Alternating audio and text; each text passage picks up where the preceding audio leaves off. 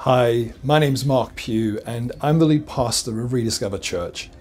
In our prayers this week, we're going to look at the 7 letters to the churches in Revelation. These churches were diverse.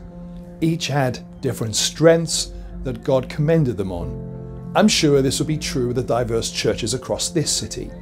So we will take a few moments each day to give thanks to God for these commendable things. But there were also things in the Revelation churches which the Spirit pointed out for correction.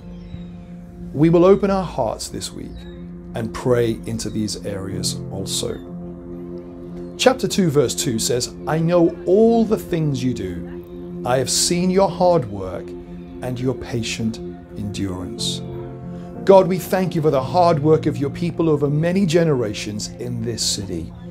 We celebrate that endurance and all who have worshipped you, all who have given themselves to honoring your great name.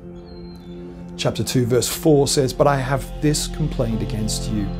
You don't love me or each other as you did at first."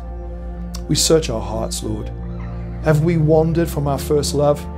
Have our desires and affections been placed elsewhere? Can we honestly say in our heart that we have no other gods before you?